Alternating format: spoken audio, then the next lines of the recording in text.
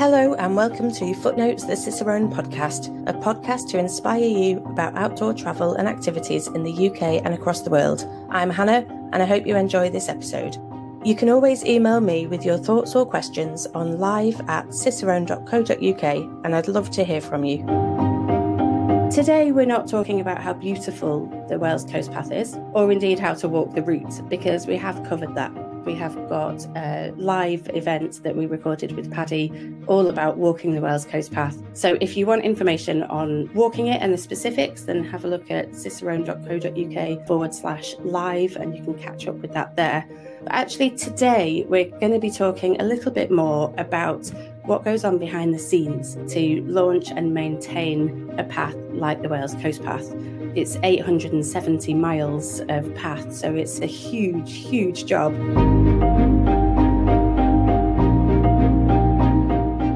Today, I'm delighted to be joined by Sioned Humphreys from the Wales Coast Path team. Hi, Sioned. Hello, how are you? Good. I'm excited to talk about this. We had our live event with Paddy Dillon last week, and we did touch on how well maintained the path is and how the infrastructure is just so brilliant on the path. But before we dig into that, why are we talking today? What path are we talking about? What's going on this year for the path? Well, we're talking about the Wales Coast Path, one of the only footpaths in the world to follow a nation's entire coastline. It is amazing. And I would say that, of course, because I do work for the team and I spend quite a lot of time on the Wales Coast Path. But the reason we're talking today is it's 10 years since the Wales Coast Path was officially launched. On the 5th of May, it was 10 years exactly, but we've decided that it's a year-long celebration. Our aim is to get as many people as possible to discover the Wales Coast Path and all it has to offer. So hopefully during this podcast, people will be inspired to pick up a guidebook or to check out the map and to, put a backpack on your back, get some boots and enjoy and walk and be inspired. So we're talking about the path today, but I think it's really worth checking out some of the other features that we've got on the website.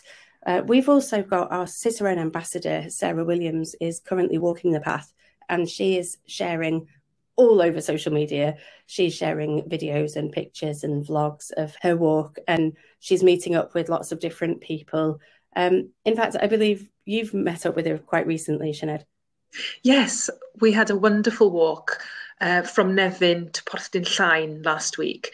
The sun came out, the flowers were amazing, and lots of bird life. It was a wonderful walk, and I really enjoyed meeting Sarah. She was so inspiring, and the way I wanted to understand how you go about walking the whole coast path in one. I've met lots of people who do it in bits over a series of years. I've got a friend who has walked 600 miles now, but it's taken him 6 years to walk that distance. But Sarah is just amazing, phenomenally organised, inspiring, took loads and loads of video, loads of photographs. It's really worthwhile following her journey on Instagram and the other social media platforms, because she really brings the path to life. She really finds the interesting angle.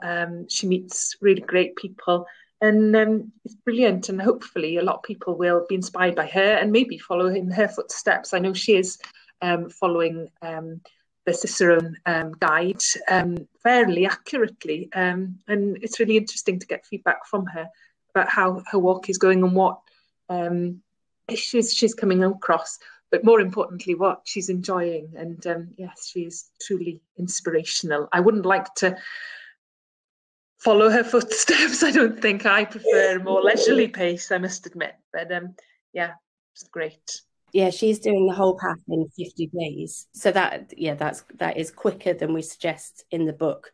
She's done a little bit of fast packing as part of that, but it's by no means the quickest that people have done it. We found out that the quickest person to do it overall did it in something like 24 days.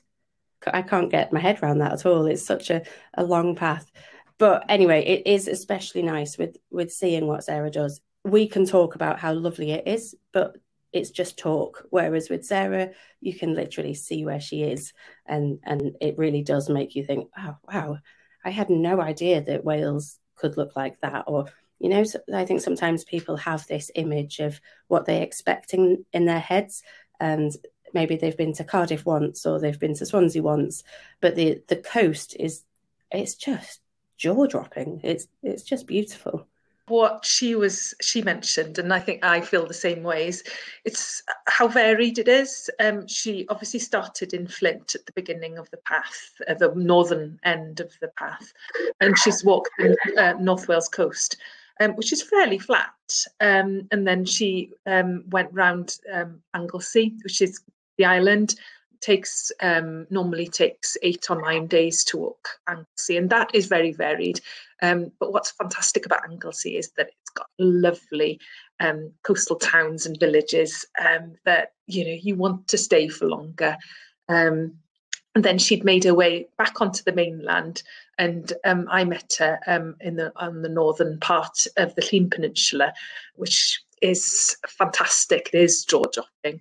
But it was brilliant to hear that she'd really enjoyed culinary experiences along the way. She'd camped in different places. She'd stayed in pods, and it's just the sheer variety of accommodation and food and drink provision that is available on the coast path. And I think that's one of the unique selling points of the Wales Coast Path, is that 10 years later, a number of new businesses have established catering, not just for walkers, but people that do enjoy the coastline. So you're never far from an eating place or somewhere to stay when you're on your journey, which is really helpful when it comes to planning, a long distance walk. But also if it's just a day out, I've got teenage children, and it can be quite a challenge to actually get them onto the coast path. But being able to say we'll have a nice meal or an ice cream or a dip in the sea is something that they do actually warm to, and they actually enjoy the walking secretly as well.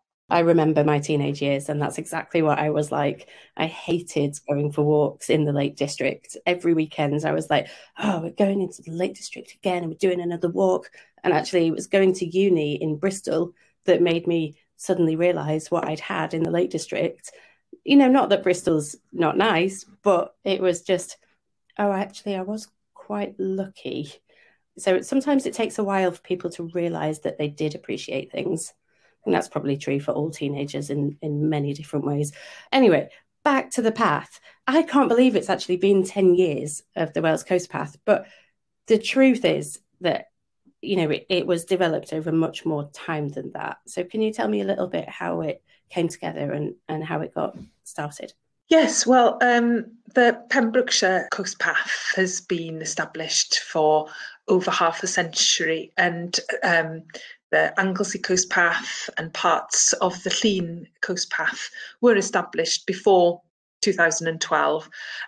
But the Welsh Government realised the economic benefits and the health benefits a coast path has. And it was their vision. There was European support available to increase and to improve infrastructure.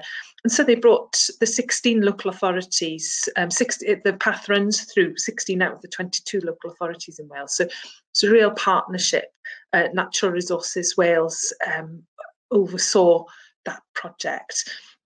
And together with the 2 national parks, they began the process of bringing landowners and councils together to create a coast path where there wasn't a coast path. And during the last 10 years, the teams across Wales have been working really hard to improve. They wanted to launch it as part of the fact that the Olympics were in London in 2012. So it was launched as part of a legacy. But the teams have been improving and realigning and surveying regularly to see how they can improve the path, make it more accessible to all, because that's one of the really important objectives of the path, is that that there are increasing number of stretches that are available for people who are in wheelchairs or have less mobility, and also for for family groups who have maybe pushchairs. So the surfaces are continuously improved. and stretches that, you know, could be tarmacked, or could be that are flat and lend themselves to have flat surfaces, you know, are improved. I was struck when Paddy was talking in his webinar recently, how he, you know, was inspired by the fact, and, you know, surprised really how well the path is signposted. And that's one of the things that the team works hard to ensure that people, you know, do. There's nothing more frustrating than being on a path and then losing the path. So I think, you know, the team, you know, they physically walk the path on an annual basis and survey it to make sure that, you know, the furniture, that the gates, the stiles, the benches are all in good working order. And where, you know, there's potential for a bridge so that people don't have to walk up an estuary, or if there's places where they think that the path needs to be realigned, then they do that. So, you know, the team is really committed to improvement and continuous improvement. And I think, you know, it was really lovely to hear Paddy'd walked the path 10 years ago, and he'd also walked it again 10 years later. And it was lovely to hear.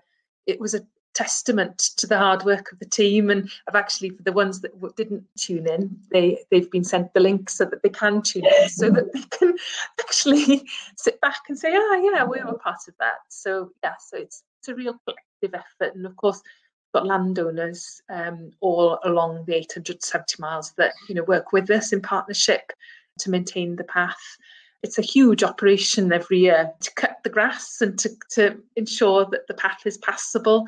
I know in Pembrokeshire there's 190 miles odd of path, and, you know, a big part of the maintenance is to make sure that the vegetation is cut back. And obviously it's not perfect, and, you know, it just really depends on the weather of how quickly in the season it needs to be cut, and whether it needs to be cut more than once. But, you know, that's, you know, a whole team of volunteers and paid staff you know, busy making sure that it is passable, and where there are problems that, you know, they are sorted out quickly.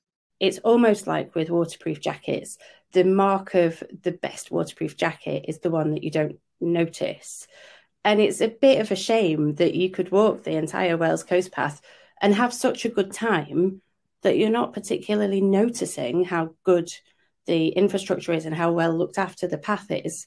So I think it is important for us to just take this time and just say, actually, there is a team of people behind the scenes who don't normally get sort of praised on the work that they've done. But it's the same across so many paths that we appreciate, that actually there is a lot of work that goes into that, making it as easy as possible for people to enjoy. I mean, how many people look after the Wales Coast Path? Well, each local authority will have a countryside team, but they won't necessarily be working continuously just on the Wales Coast Path. You know, but they will have, you know, people allocated. We have around 5 regional officers, and they work with the local authority. So, you know, there are 5 or 6 designated officers, and then there are an additional 2 or 3 members of staff in each local authority who would have some responsibility for the coast path. So, you know, there is an army in a way. They're also supported by a great army of volunteers.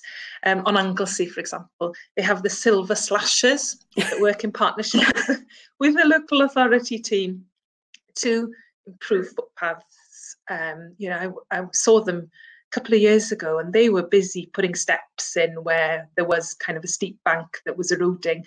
And so they kind of really got stuck in, and, you know, they kind of put gates in and replace stiles with gates, and, you know, improve access works, and, you know, work as part of an extended team. So we can't underestimate, you know, the volunteer contribution to the path that happens sometimes, you know, without us knowing. And, you know, it's so fantastic that, you know, the teams are, you know, are available to support them. I know the National Trust are big landowners of the Wales Coast Path, and their teams of volunteers, I don't think they could function without them. So, you know, that's a shout out for all the people that are doing that, because they enjoy being in the outdoors and they want to make a contribution.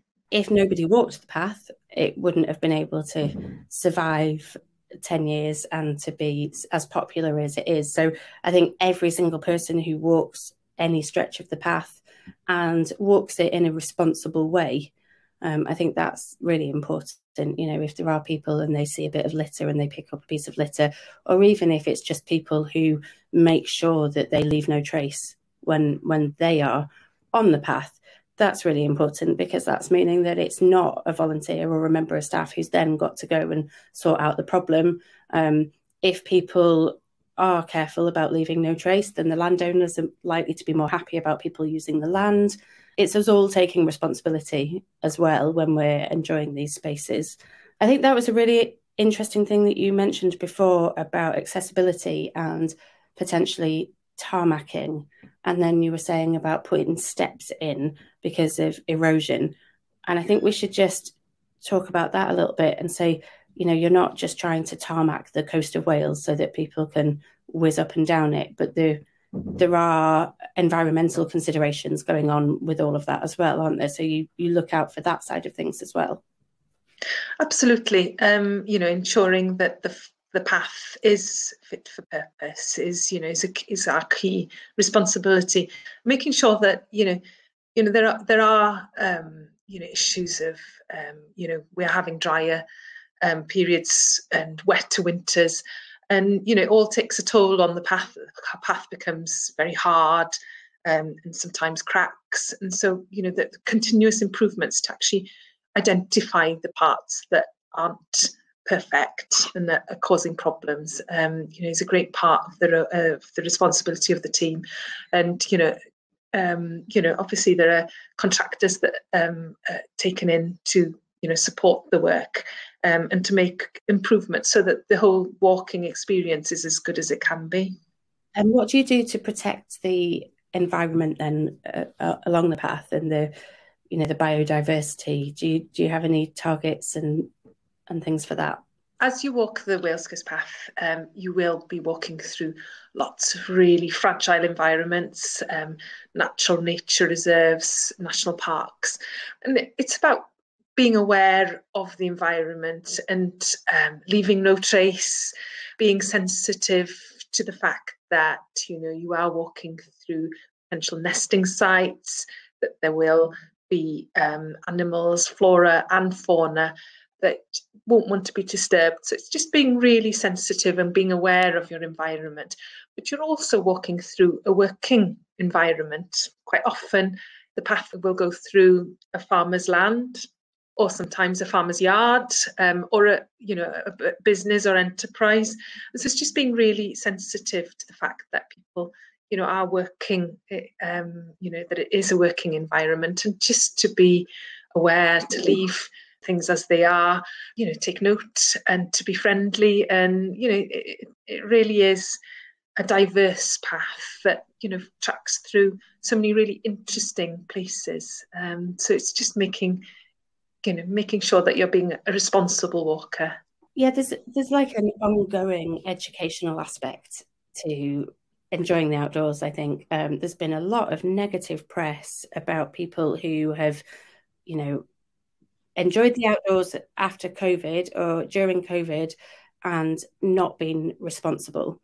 And I like to think that there's not actually that many people doing that. I'd prefer that we can be completely welcoming and really get everybody to love the outdoors, but that we just need to, let people know of the impact and how important it is to leave no trace.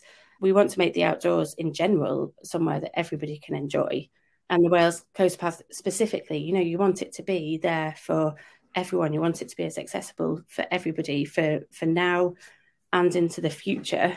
I think that, walkers, can educate each other. It's about, as you say, it's about leaving no trace. It's about following the countryside code, leaving gates as they were, taking your rubbish home with you, and making sure that, the environment is as special as it was, when you first got there.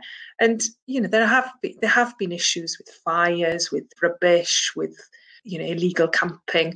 I've got a really lovely initiative with Refill Cymru, and we are really committed to ensuring that the environment, the Wales Coast Path, is plastic free. So there's over 600 sites where you can actually refill your bottle, and that's just a small contribution of not buying and using plastic, but to actually use refillable bottles at the sites. There's a lovely little app you can use that you can geolocate and make sure that you can have access to water. And it's making sure that you take that opportunity when you can, because there are some stretches where you won't find one for a few miles. So those little steps can make a big difference. It's about taking notice and having a look at the website when it is nesting season, when it is the season where the seals are giving birth on the coast, and it's just keeping a distance and making sure that you're not impacting on the wildlife, because it is special and we want it to stay that way. It's World Refill Day on the 16th of June, and so that's a day where we can all celebrate and all raise awareness of the fact that we don't need to buy plastic bottles to walk around the coast path. Can you tell us a little bit more about what you're doing to celebrate the 10-year anniversary of the coast path? Well, as I mentioned, it's a year of activities, and there's a few things that have already been launched. We've got partnership with Cadw, which is the equivalent to English Heritage, and we've worked with them on 12 short itineraries where you can walk for a part of the day and visit one of the amazing castles and ancient monuments they have to offer. So we've just launched those itineraries that are on our itineraries page of the Wales Coast Path website. We've also developed a suite of new resources for educators, both formal and informal educators. One of our key aims is to inspire the next generation to enjoy, look after and visit the coast path. And so Natural Resources Wales' education team have developed some amazing resources for teachers, and not only in the formal environment, but also for informal volunteer groups such as guides and the young farmers, to go out there and really enjoy, understand and learn about the Wales Coast Path. So we've just launched those in a webinar, and we're actually offering the schools and those that came to the webinars financial contribution so that they can actually come to the coast path with their groups and walk the coast path in this celebration year. Oh, that's fabulous. Yes, we're really excited to learn where they get to, what they've enjoyed, and even positive and negative feedback about their experience. And we've also worked with YIR, the National Youth Movement. They have 2 centres on the coast path, one in Llangrannog and one in Cardiff Bay. And we've developed over 30,000 young people visit every year to those centres. And so they obviously, part of their visit will be to explore the coast. So we've developed some great resources in partnership with them so that when those 30,000 children come to those centres, they can be inspired and learn a bit about the coast path. And hopefully when they go back to their respective areas, they can, visit the path again. So it's all about kind of creating opportunities and inspiring people to go out there and enjoy. One of the other things that we've been working on for a while is a new range of merchandise. We've had so many requests of people that have walked the coast path, part of the coast path, enjoyed it. Can they buy something to remind them of their journey? And so we've developed a range of merchandise that will be launched later on in May. People will be able to buy useful and different products to commemorate their journey or to use whilst they're on their journey. And the great thing about that partnership is the fact that a proportion of the profits will go back to the maintenance and upkeep of the path. We've obviously got a new guidebook. Of course. I can't go past without mentioning the Cicerone book, but there are also some of the books that have been developed. There's a lovely story of 2 ladies called Lucy and Eirlis, who were retired. Lucy retired, and their challenge was to walk the coast path. So they've done it slowly, quite the opposite of Sarah. They've walked the coast path really slowly. And so there's a lovely book that just captures their journey. It's not a guidebook, but it's an experience, and it's lovely. I've talked to both, and they're so inspiring about what they enjoyed and who they met and the challenges and the funny stories. So it's a really human story of their experience walking. And what's that called? Slow Walking the Wales Coast Path. Yeah, that sounds more my style, must admit. A few other elements we have during this year is that we're really, really delighted that the series of walking festivals, community-based festivals, re-established after COVID. And there's a host of walks from 1 mile rambles to more challenging walks right across the coast throughout the year, starting in May. And I'd really recommend that you have a look at the Wales Coast Path website and the event section, because there are more and more being added all the time. And it's fantastic that St Dogmael's have all got their walking festivals back on, but there's also the Vale of Glamorgan have got a series of walks going on, Gower. So there's a real opportunity across the country if you wanted to be part of a group to take part. And obviously there are fringe events, there are speakers, there are dinners, and it's really sociable event. So I'd really recommend you check out the website for the dates and specific information about those.